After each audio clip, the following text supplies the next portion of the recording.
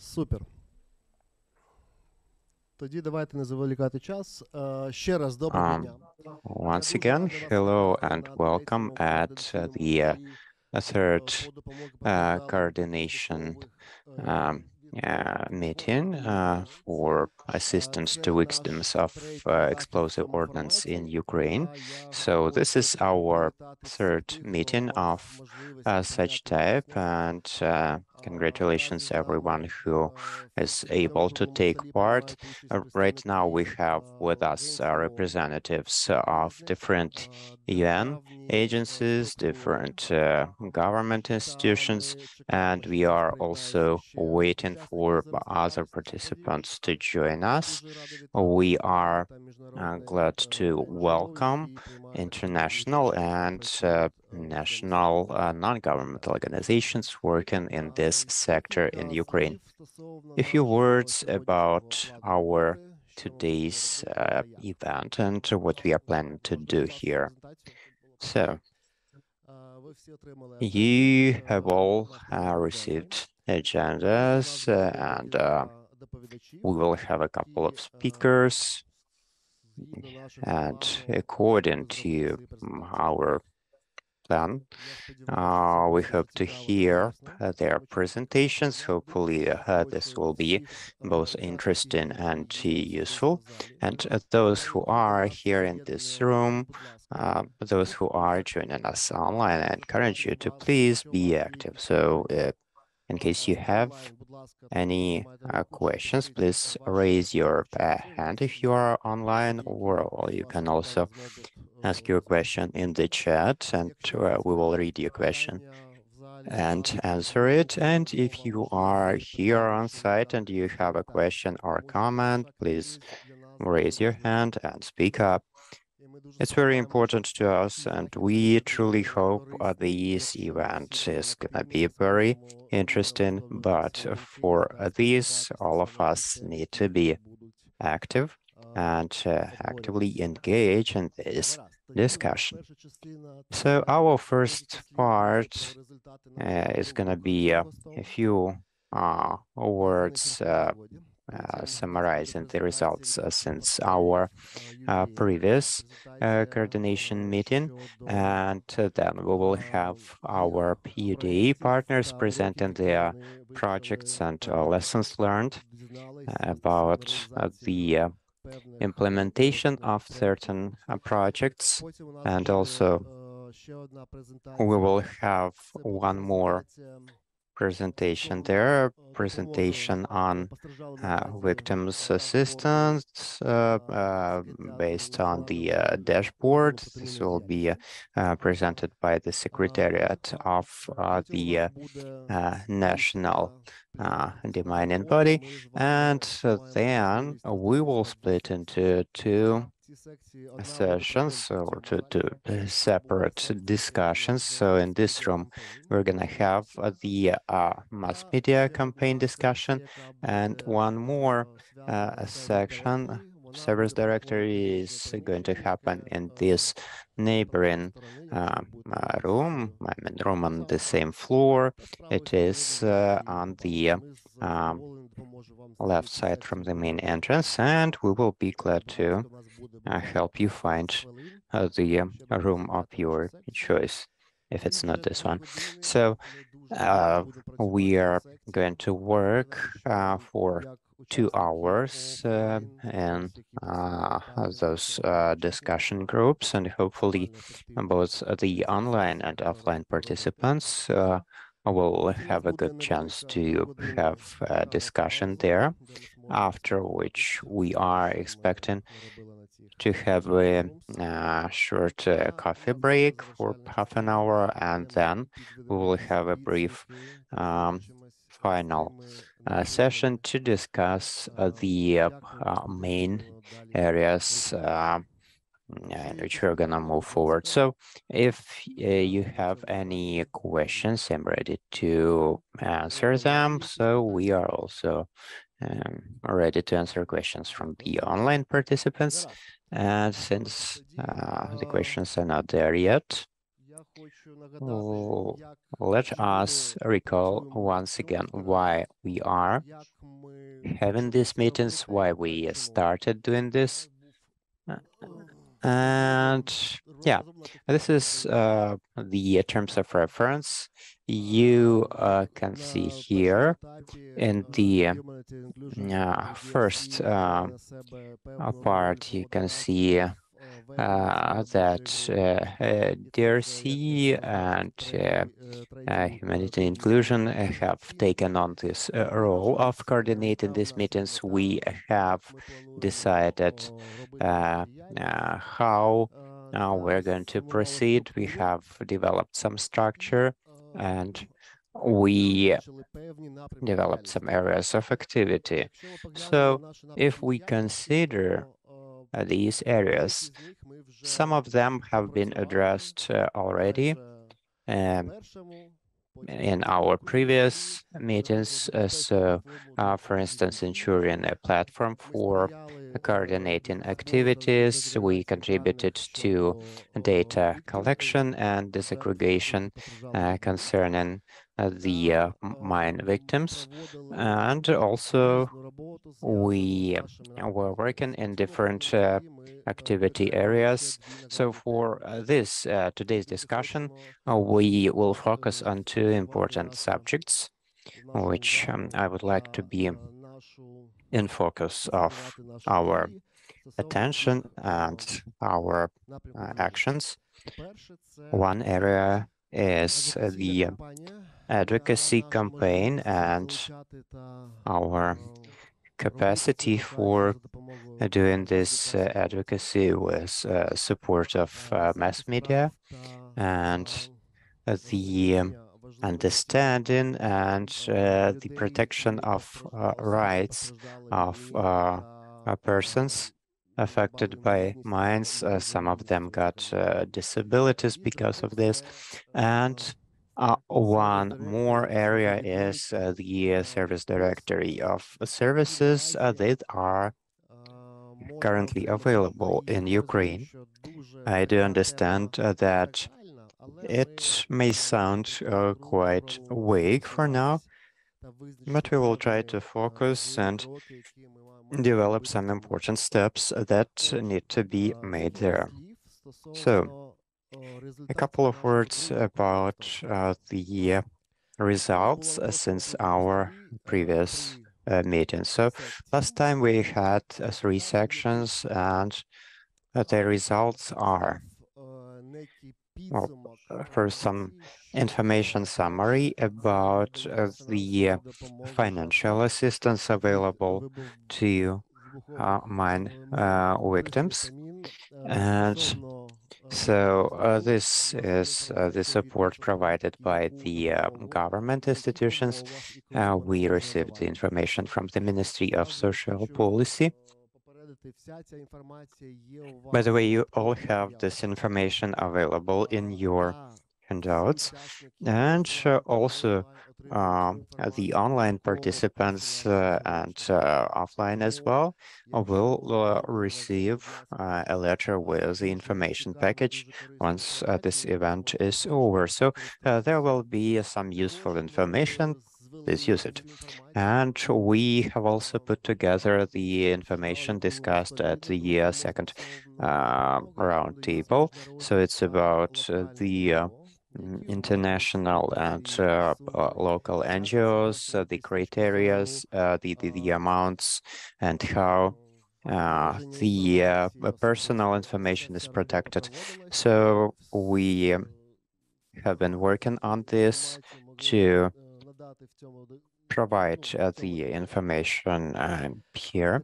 And also there was one more interesting session on inclusion. So we have provided here information on how to communicate with people with disabilities.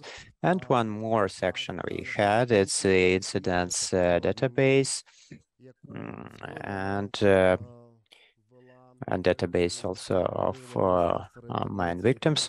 So this project was then led by the Ministry of Reintegration of Temporarily Occupied Territories. Right now, it is managed by the National Mine Action Authority. So this website is available, and also here there is some practical information as well, and hopefully you will find it useful.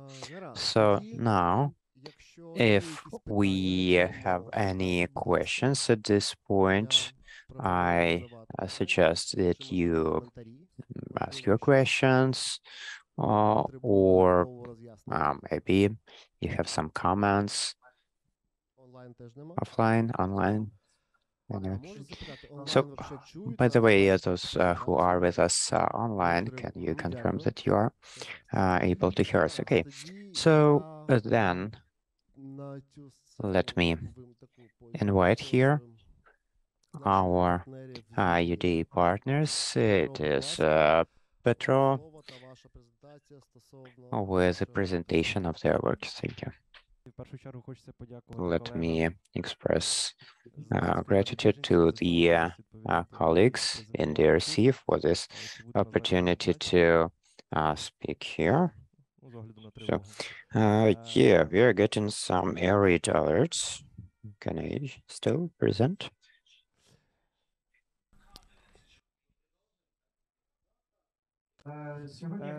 So today I would like to make the presentation of the office of the Association of Deminers of Ukraine, and present our experience in supporting victims. We have implemented two pilots this year, one in cooperation with IRC, and as you can see here in this slide, there are regions we worked in. We have completed the first part of it. 300 people were covered. It was the MoneyGram from abroad paid to these victims, €500 per person. Right now, we are implementing the second project in cooperation with UHF. And here you can see the regions mentioned in this slide. We are planning to support 100 people. And in this case, we are making direct money transfers from the Association of Deminers of Ukraine, and the amount of it is $500. So some more information about the numbers in this project. In cooperation with IRC, we have completed a large part of the pilot. We have supported 351 person, and we have also supported we have also supported 51% within UHF initiative. And so in terms of geography, we have the best coverage in Kharkiv region. We have received about 140 applications, and we supported 140 people. 60% of people receiving our aid were men, the rest were women. In terms of age, adults were our key beneficiaries, and also there were some children and elderly people. And as you can also see, 198 people were the urban population, and 102 were IDPs. A few words about the stages of implementation of this project. In the beginning of the year, we have created a registration form on our website. And here is a link that you can see here, and anyone can check it out. And the next step for the beneficiary is to fill out the form, and it is quite a simple thing to do. After that, the beneficiary submits the form, and we receive the application in the form of a small PDF file, and our humanitarian coordinators are processing it, and we are contacting the beneficiary to inform them that the application is under the process. And despite the fact that the main information has been provided at this stage, we still need to interview the beneficiary. After that, we enter the data into our database and proceed with the next steps. So the development of application form, it was a new experience for us. We did not have experience of people identification before. So this, as you can see, quite a simple form. You can register yourself if you are the potential beneficiary, or you can register someone else, and this is an opportunity to ask a neighbor, a relative, a friend to fill out the application for the person who cannot do this on their own. Another option is to call us, and we will fill out the application for them if the person is not able to do this. So we are basically asking some basic personal information, and also information about place and time of the injury. So we want to make sure that the region of the beneficiary corresponds to the regions of our project. Also, there is a possibility to provide more information about the incident, but it's not required. Also, there is a section about some basic needs of the person. If we are not able to provide for all of those needs, we are then able to forward the person to another NGO. And so this is the application we receive. And as I mentioned, we receive it as a PDF with also informed consent of the beneficiary. And every humanitarian coordinator has access to this form.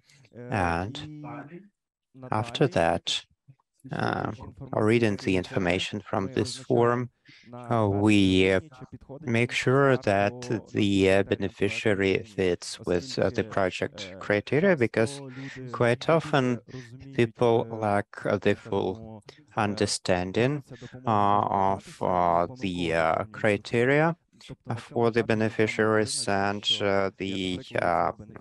fill out the form without being fully eligible. But here, so we can read in the form, yeah, the criteria is met. And then we interview the beneficiary. It's a critical stage. We need to establish direct communication, and the coordinator asks the questions from our form. Well, the majority of this information has been provided by the beneficiary before, but it's important to hear it from them directly. And using this opportunity, we are asking the beneficiary for the potential other forms of aid they might need, such as legal or medical aid. And then we also find out about the needs in financial aid.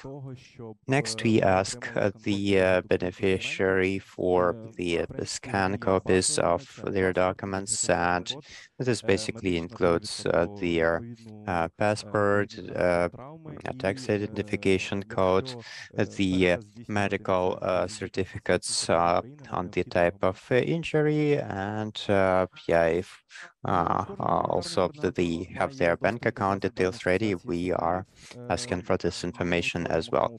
So we are establishing a separate folder for each beneficiary to have access to it at any point in time.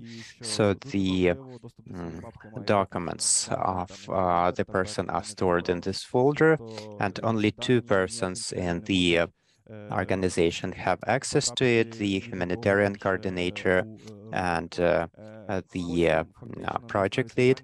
So based on this data, we are making tables and reports to track the beneficiaries and their statistics. In terms of the project implemented with IRC, we also had additional activities since we are sending some data outside of our organization. We are using protected boxes, so we can ensure data security in the organization, but when we are sending the data elsewhere, we are using those safe boxes, and this is how when only one person from our organization has access to this box, we are transferring the data to the partners. And one more important step is monitoring of the funds distribution. We want to find out through these pilots how the types and methods of the aid provided were convenient to our beneficiaries. So we were able to get feedback from over 63% of beneficiaries, and we found out that 100% respondents were satisfied with the assistance provided, but only 31% of beneficiaries had their needs met fully. The rest of the beneficiaries who are only able to do this partially. And also, the monitoring has showed us that the main spending areas for the beneficiaries are medicines, examination by doctors, prosthetics, groceries, and surgery. So also in some cases, the beneficiaries used the age to also fix other needs that they have, such as damaged housing. So some of the lessons learned from the implementation of these two pilots. In the basic stage of the project development, we asked ourselves how we were going to confirm the mine or explosive trauma. The only legal document confirming such a thing is the certificate from the hospital, in which we'll read that the person has got mine trauma, but actually,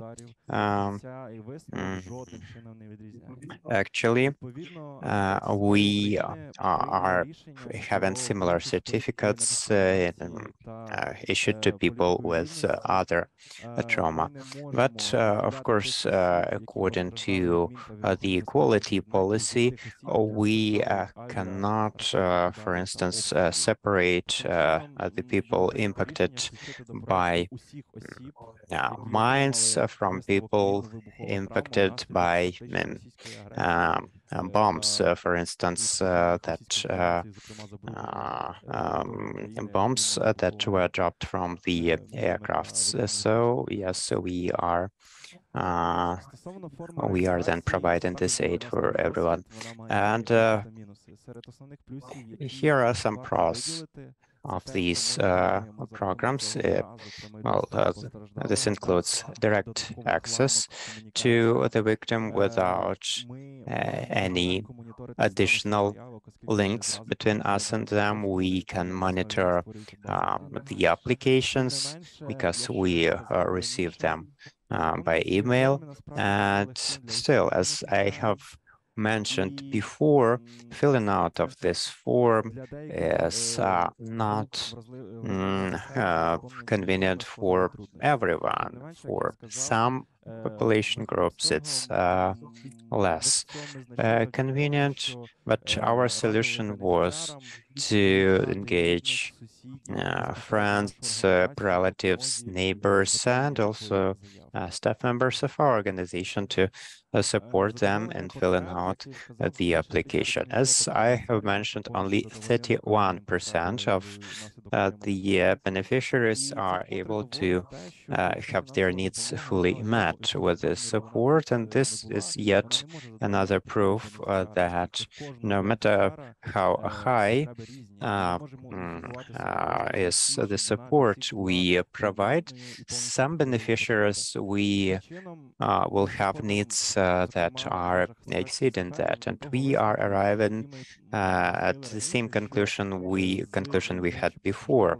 If a person is impacted by a mine accident, we need to do case management services to bring person back to normal life, because the needs may be entirely different in different persons. So we also had some technical challenges that we are openly mentioned, and sometimes the phone number provided in the form was incorrect, so it was very difficult to reach the beneficiary. Also, since all the data is entered manually, there can be different mechanical mistakes because of the human factor. So there is now ready-made software for such projects, so this is one of the possible development vectors. And because of this, some percentage of the beneficiaries were unable to get their aid because they have entered an incorrect phone number and they have not provided any email. So yeah, sometimes it happens. A person truly needs help, but are not able to do this for technical reasons. Thank you so much for this opportunity to present our experience, and hopefully this will be useful to some of you. You can ask us any questions, both here and later. You can find us using these contact details. Thank you.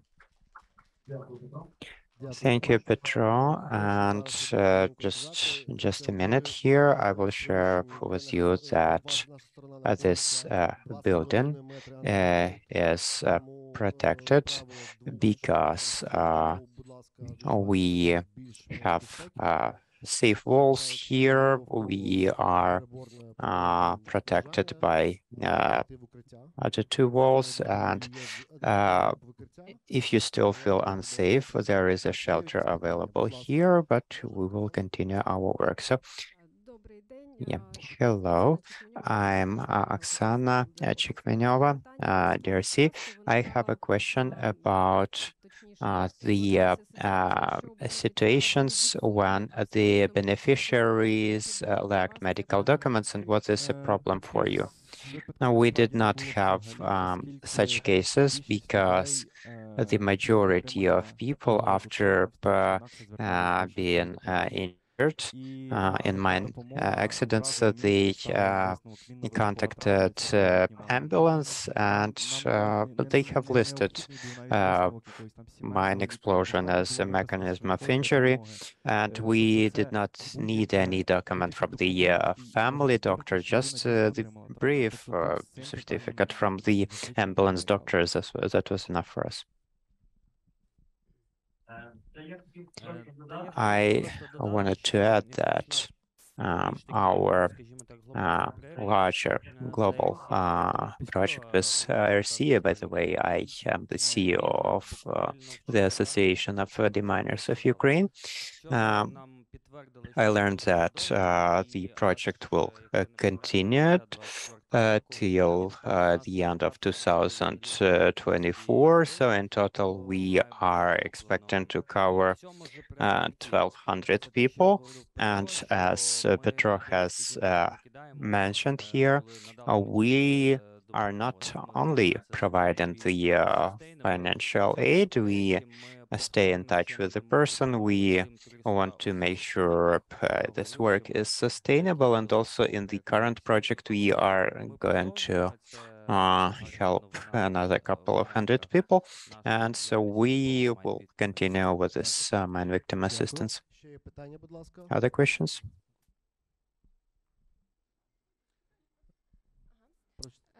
Sorry. And how are you going to have a phone conversation if the person is deaf? Well, we have developed a Microsoft Word application, which we also made available to the Mine Action Authority. So if the person contacts us in writing, explaining that they cannot be interviewed, well, it's mentioned on the side from the outset that the interview if is necessary. And if the person understands since the very beginning that they are not able to be interviewed, they can also inform us by post or also telling someone to call us and explain this on our hotline. Of course, we have individualized approach. People are indeed different, and we indeed intending to have a feedback exchange with every beneficiary, and also making sure if the beneficiary actually receives the funds, if they were able to meet their needs, etc.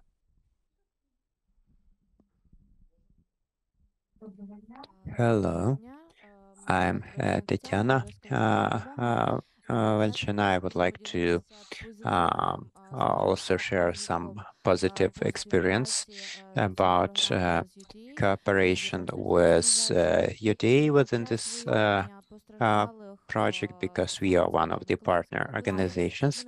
When some mine victims were discovered in our work in the Mykolaiv region, we were providing the link to this form, and there was usually quite positive feedback. So the only challenge was that some people did not have smartphones to fill this out, but our employees would then support them in this, or also the person was able to use the support of their neighbors, friends, or family. So yeah, such challenges did exist, but they were easily addressable. And whenever people heard about some probability of receiving some aid, we could immediately see the positive emotions. And I know that 12 beneficiaries you got were the result of our work, because we identified them, and I'm pleased to hear that you will continue this project, because even in these small steps, it is great that we can support the victims, and unfortunately the numbers are still growing. I'm Anton Shevchenko. I'm from IDF. Thank you so much for your presentation. I have a question about the previous comment. So can you tell us more about the process of identification of potential beneficiaries? How did you inform people about this opportunity? Was there any information campaign? And where did you get information about the cases discovered. Yeah, so first, the form is readily available, so whoever encounters it on the internet can get registered. But of course, that's not the end of it, and we are quite active on Facebook. We inform people there, and so we also had some previous projects in providing financial aid. Some people are still our subscribers since at that time, so they got this information as well. Also, we have large-scale EORA activity in Ukraine with IRC. For instance, we are covering over 9,000 people. So we are also working closely with the local governments, and these are the ways we inform citizens about availability of such aid. And also we have quite a big network of partners, volunteer organizations through which we disseminate this information. So this information is being disseminated in all other ways available to us. Yes, and I will briefly add that with DRC, we also had a discussion on this with Nick Walk and with Sergiy as well. And as far as I remember, the DRC is quite supportive and forwarding their beneficiaries to us and also Norwegian People Aid. So this is yet another organization supporting us.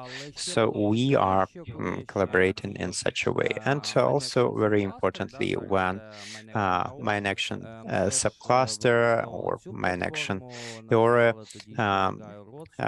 was discussing similar issues, we were also sharing this information with members, encouraging them to disseminate it later. And as we will also hear from Oleksandr Riabtsev, it's been 2 or 3 months since we have also started cooperating with the National Mine Action Authority, since they started managing these types of activities. And in this regard, we are also having quite effective cooperation.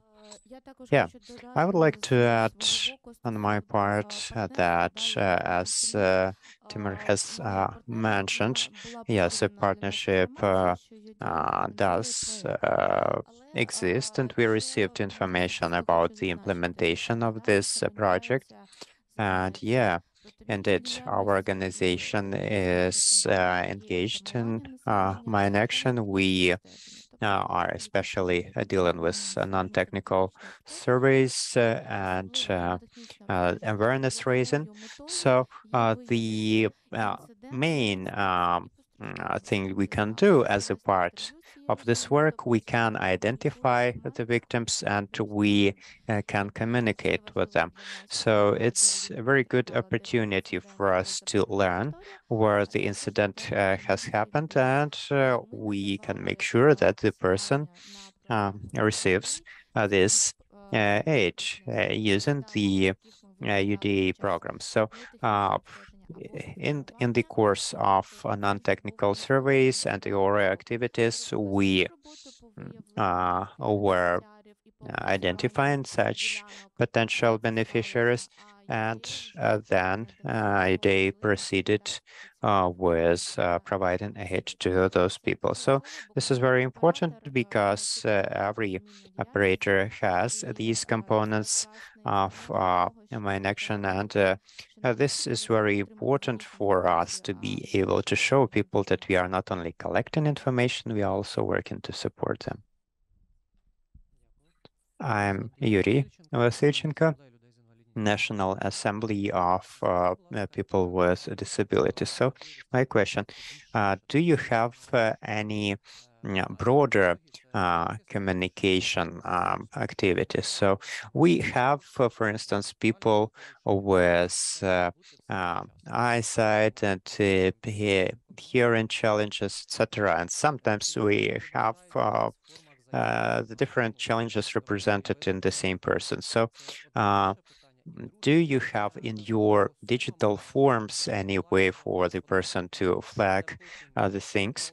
And also, the second question is about the taxes. So does a person have to pay tax if they receive aid from you? Yeah, speaking of your first question, yes, there was a chance even for a person who is unconscious to get this aid. So in this case, we are communicating to their nearest relative. So this is the way we communicate with the person, and this is the way we are learning about the needs of the person. Of course, it's a very individualized approach, and it would be quite difficult to universalize this. So I, for instance, had the experience of personally speaking with three persons having speech challenges. So it just took a bit longer to have this communication completed, but we did it successfully. Also, if the person is unable to fill out the form, they are supported by their neighbors, friends, or families. As for the disability, we did not collect such data in our project. This was not some required information. We did not discriminate people based on this. So we were providing such support to every person who had some medical certificate about the trauma. So yeah, we made some conclusions. We realized that we need to collect some additional data about the person's needs, so we can later add the questions about the needs associated with the medical condition of the person, but we do not want to make this mandatory field. We want to somehow simplify the process for the person, for them to receive their aid as fast as possible. In terms of taxes, let us hear from Timur. Yes, Petro is correct in his response. And also, we are also considering different ways to become more accessible. And as you can see even here, we have sign language represented. So yeah, we are working on this. In terms of the aid received by people, everyone received exactly 500 euros. And as far as I remember, they even had a chance to receive it in euros, not in hryvnias. So that was the RC project. And as for the project we are doing with UHF, well, we are in this case paying taxes. So we as the association are paying for paying taxes for the person, and so this impacts the total amount the person may get. So in the subsequent projects with UHF OCHA, we are making sure that the amount is increased so that the person can get the $500 in full. And we also have one question on Zoom. Hello, I'm Olga Yudina. It says Children's Villages, and I have two questions. First, if the person has been injured in the occupied territories and they have a certificate from there, would they be eligible? And My second question is, why exactly $500? Question one, unfortunately, our program is not available in the occupied territories of Ukraine, just as other similar programs. We had a case when the person had been injured on the occupied territories, but then they got a certificate on the government-controlled territories, and they were able to get their aid. As for the needs assessment, yes, we completed it. And when we monitor in the market and analyze the needs, we realize that $500 is enough to cover some of the basic needs of the victims, such as the prosthetics, maybe a wheelchair if necessary, and also some basic treatment course.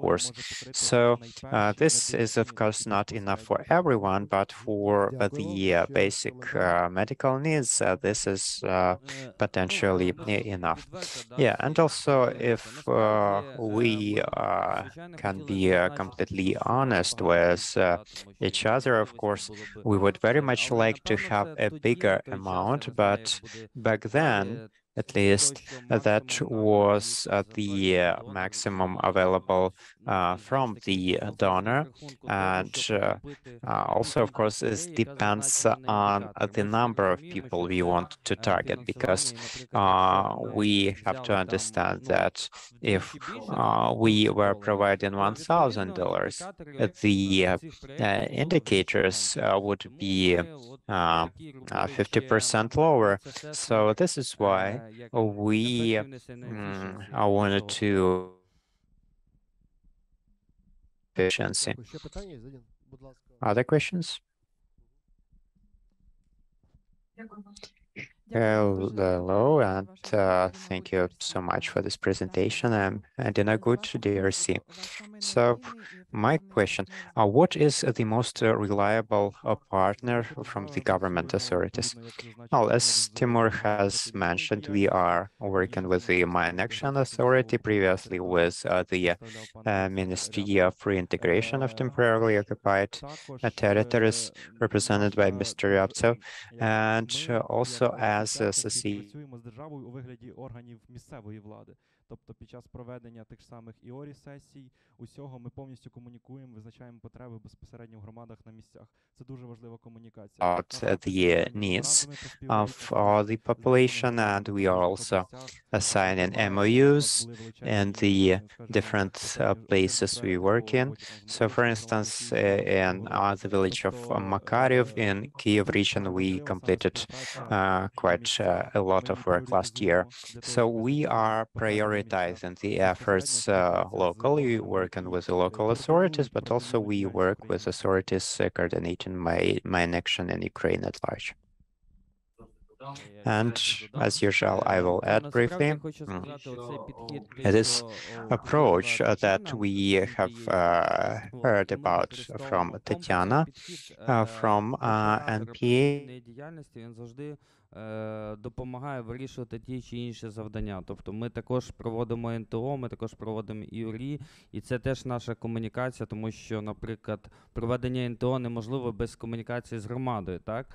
А там же ми комплексно зазначаємо, які ж ми питання можемо вирішити в тій чи іншій громаді.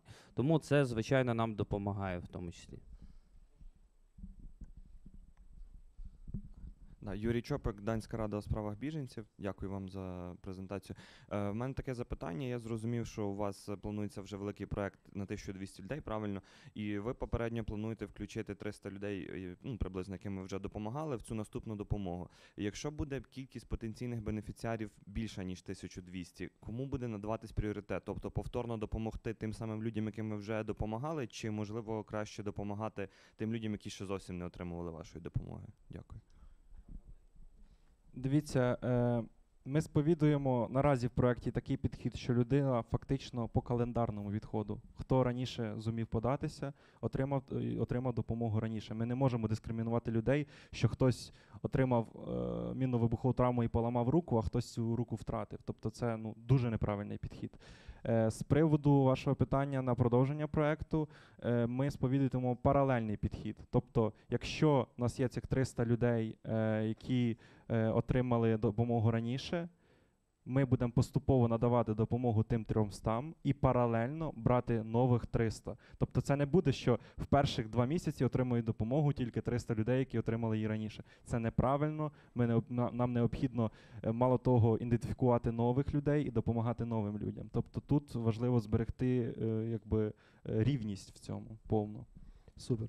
Дякую, Петро. Дякую за виступ, за презентацію. Якщо є якесь дуже важливе питання, можливо, онлайн, якщо ні, тоді дякуємо. Я запрошую Олександр Riabtsev з презентацією щодо надання допомоги. Під'єднайтесь. Доброго дня, я Олександр Riabtsev, головний спеціаліст секретаріату національного органу з питань протимінної діяльності. Раніше, можливо, були знайомі зі мною як керівник сектору гуманітарного розмінування Міністерства з питань реінтеграції тимчасово окупованих територій, функції якого зараз передано в Секретаріат національного органу з питань протимінної діяльності при Міністерстві оборони України. Відповідно до передачі функцій та на виконання оперативного плану заходів з протимінної діяльності, затвердженого Кабінетом міністрів, всі записи, збір даних та поширення інформації щодо інцидентів, пов'язаних з детонацією мін та вибухонебезпечних залишків війни, а також постраждалих від них осіб, здійснюється вже в Секретаріаті національного органу з питань протимінної діяльності, а польовий збір даних, верифікацію, першочергову верифікацію інцидентів та постраждалих здійснюється, як і раніше, місцевими органами виконавчої влади.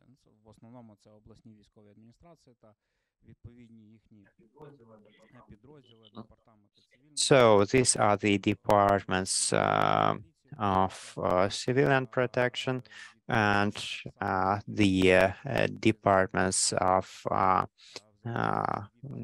mobilization preparations. So this depends on how the incident registration is arranged locally, but also the departments of health can be involved in the process. So you have seen our dashboard before. If you are not here for the first time, you have also learned in the previous time how you can get access to it. So it was also included in the last time's materials. So the administrator of this dashboard is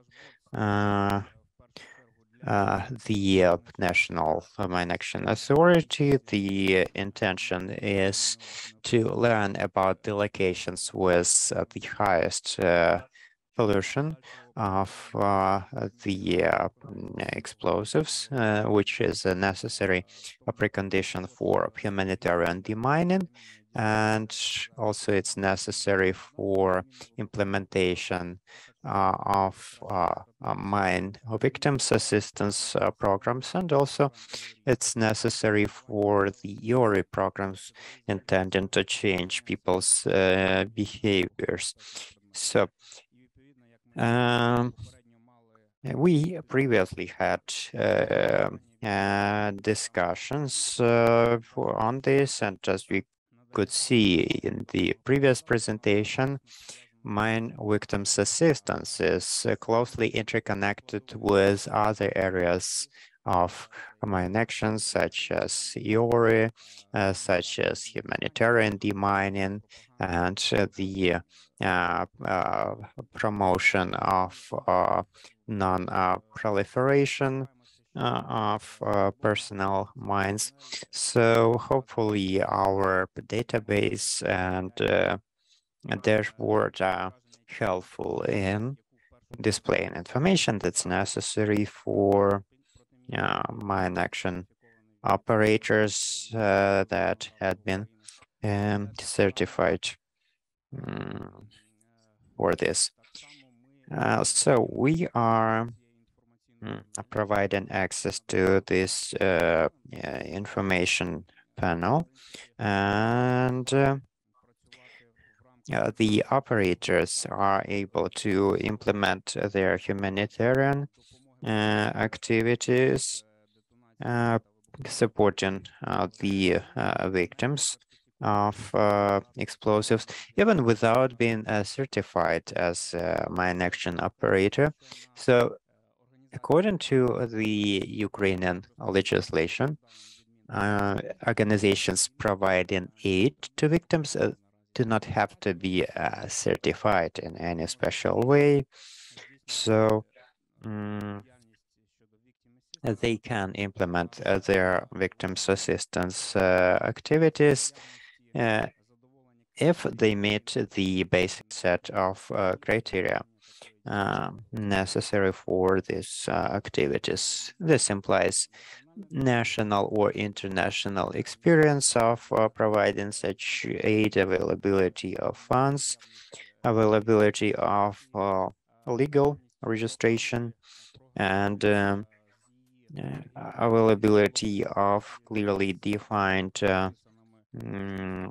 program, and ability to track the implementation of this for supporting the victims. So if the Secretariat of the National Mine Action Authority receives all of the documents confirming this, such an organization can get access to the information panel and information on the victims. We are establishing such practice with the Japanese organization, Association for Aid and Relief Japan, which has contacted us on this issue, and we are right now working to receive all the necessary documents from them, confirming their eligibility to provide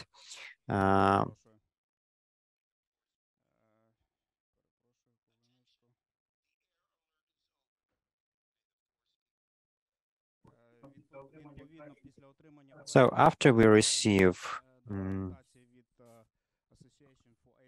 all the necessary information from Association for Relief Japan, we will let them access the database to ensure a targeted support to the victims. And yeah, we are ready to do this for organizations working in victim assistance area. And as Timur has mentioned already,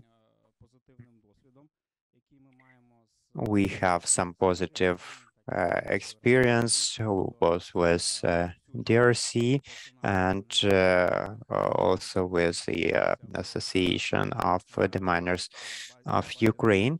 So I'm in the positive experience about sharing the data of victims and the information management system IMSMA4.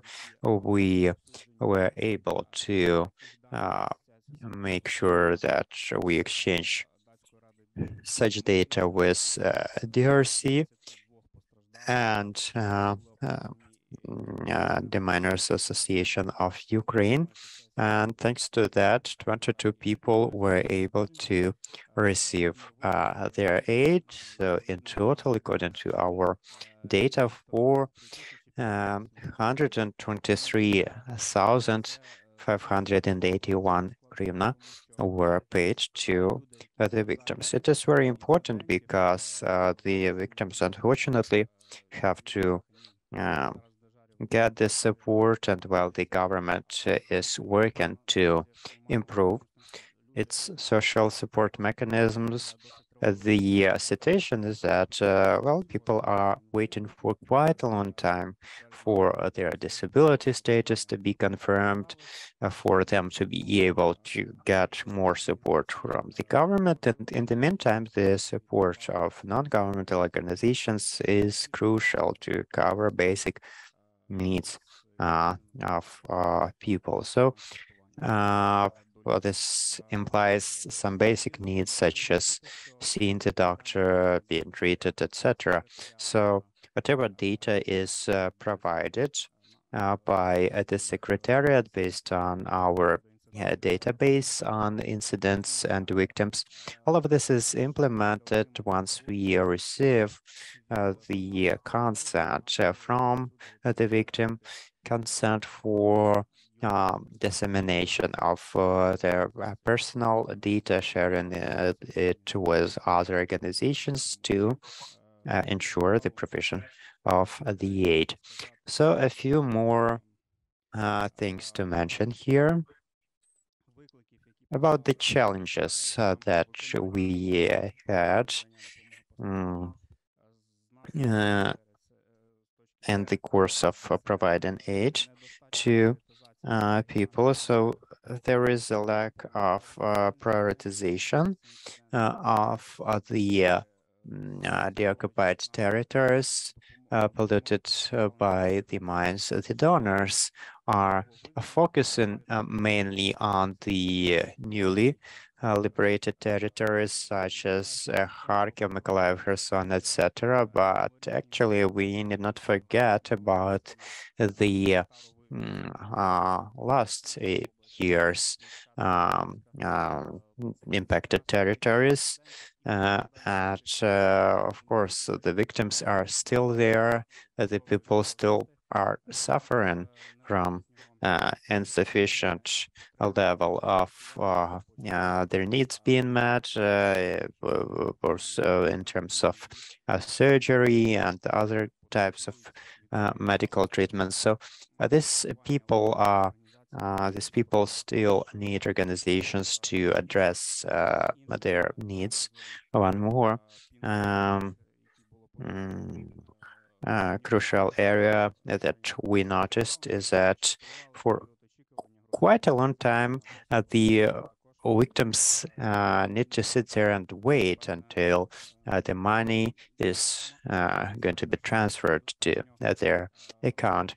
So there is still a need for a better informing about the consideration of each person's case. So we would very much like to receive information from you about each of the cases you are working on. So if you are only getting the general status message that well, the case is still under consideration and it's the same status for a month, that's not enough for us. We need to be able to provide more information to people. And yeah, thank you so much. And I'm ready to answer any questions you might have. So do we have any questions here in this room? No. And online, maybe? Online?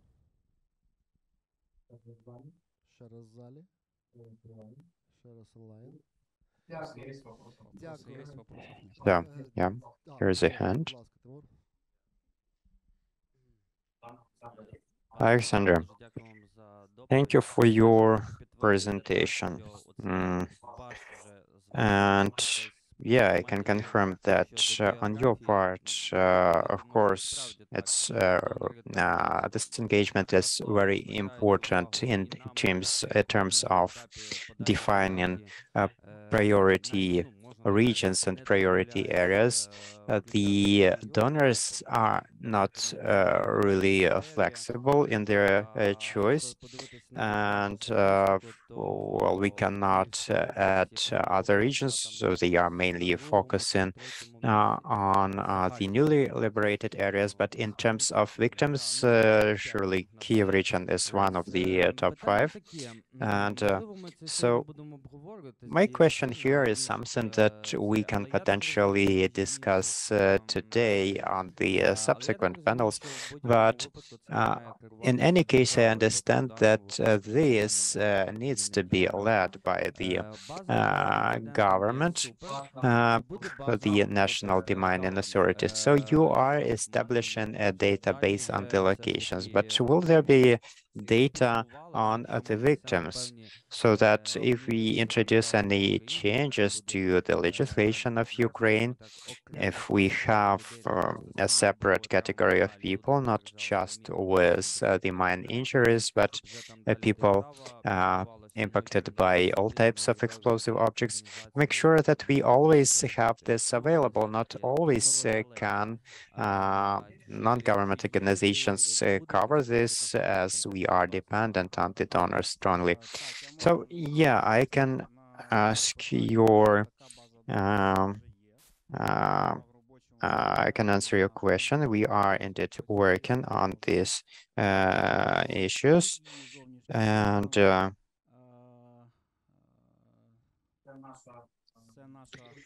here is the map we are working on, and we are showing here the fullness of information we have on the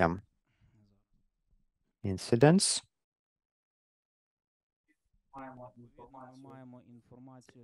And so you can find here information on the incidents.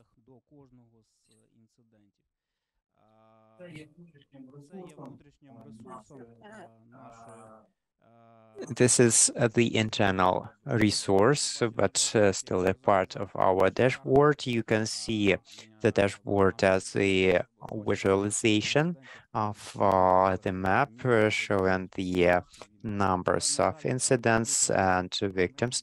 Unfortunately, we cannot provide access to this database because of the sensitive data in the database. So there is data on the type of injury. There are some family connections mentioned. So if the person, for instance, is in the hospital and if the person is unconscious, we still need to have some person to contact for them to be able to address the person's needs.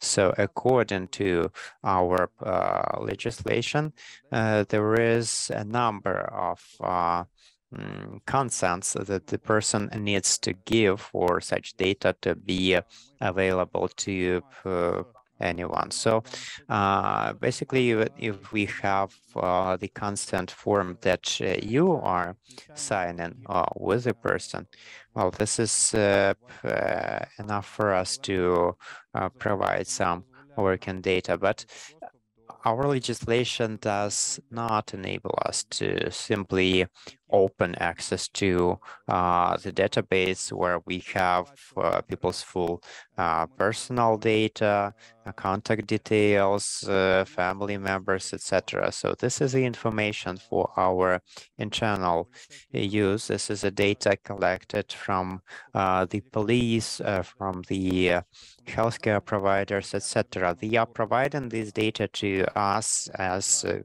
government authority, but to share this information with any third party, we need to have a person's express consent.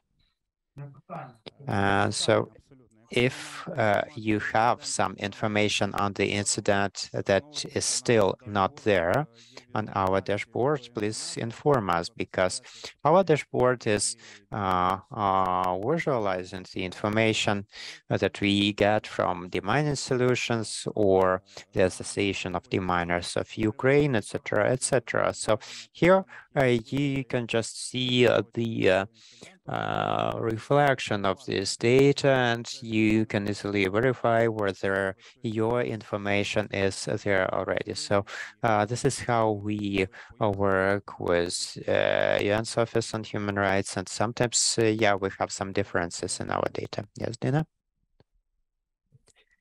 Yeah, my question is about the same thing, about the cooperation with government authorities, but the focus is slightly different. So what is the level of engagement of the Ministry of Social Policy, the Ministry of Health? How do you coordinate this activity with them? Because I know that the Ministry of Social Policy is responsible for developing the policy for assisting the victims.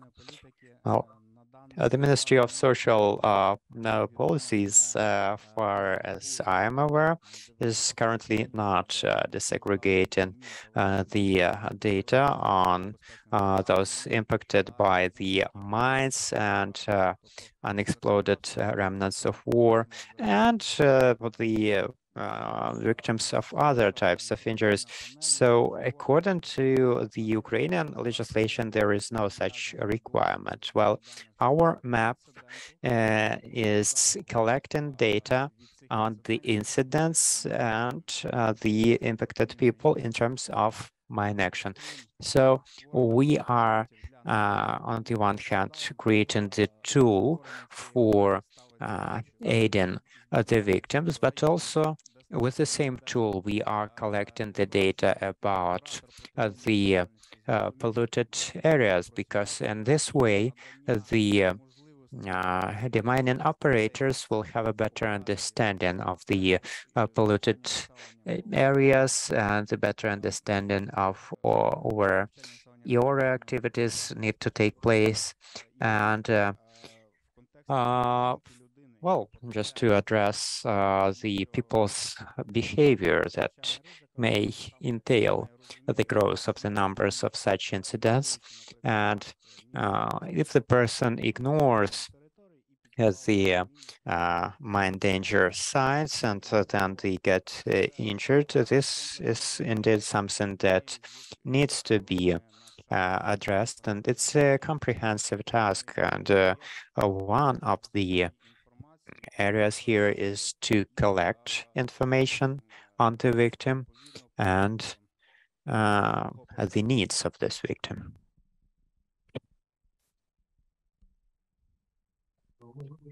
Thank you so much. So do we have any questions online? If no, a round of applause, please. And thank you for this presentation. Currently, we have completed this first session, and right now we are proceeding with group work.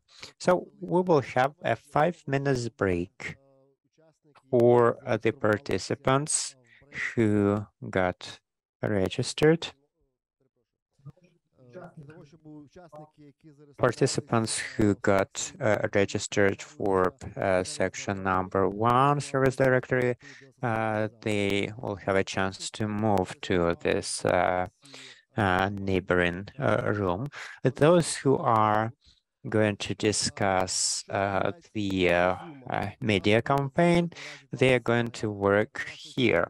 For those of you who are with us online, we will have 2 separate links.